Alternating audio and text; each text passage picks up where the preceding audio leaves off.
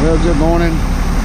We're sitting here and I hate doing jobs like this, but this particular tree right here is barely hanging on, and basically it's right in line for falling on this structure right here. Then we got this situation right here where the root ball just popped out of the ground. And that's kind of the situation we're looking at right here. Really dangerous. This tree right here, I don't know if you can get a glimpse of it. I know it's good, about 3 feet across. So, not good. If something happens, this house is going to be taken out. But anyway, we got the 60-ton Grogan coming in, help us out, and hopefully we can get a safe extraction. First things we got to do is we got to be able to make sure that we can get all of our equipment, support equipment, to where it can get to the tree safely. So what we're doing right here, we're going to have to remove a few of these limbs so this bucket truck can get up in there, and this is where he's going to be doing a lot of rigging out of.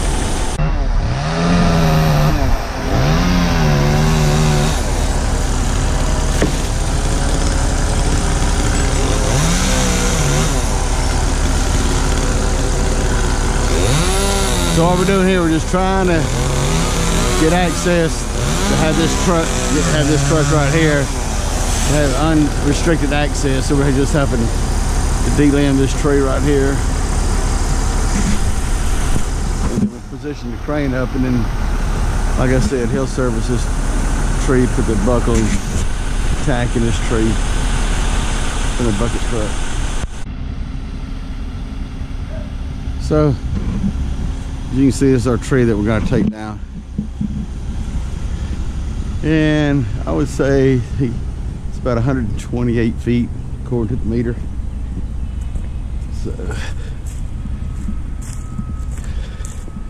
nice sunrise anyway, right? Okay, look at everything positive. Beautiful sunrise. Dogs are barking. Yeah.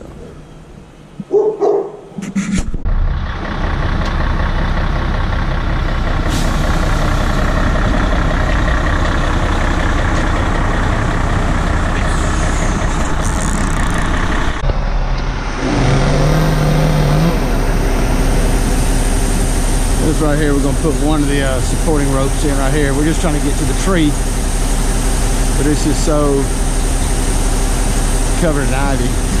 Guys, if you got ivy all over your tree, cut them off. It's basically a boa constrictor. It kills the trees.